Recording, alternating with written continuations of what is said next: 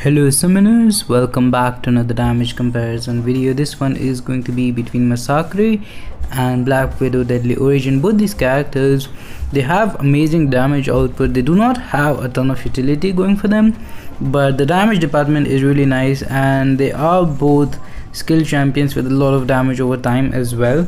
Black Widow Deadly Origin with his shocks, and Massacre obviously with his incinerates.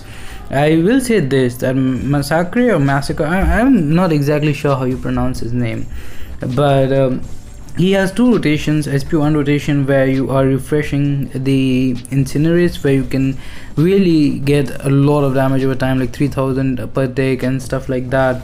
Other rotation is the SP2, and you have to make sure that the opponent is blocking while you launch that SP2.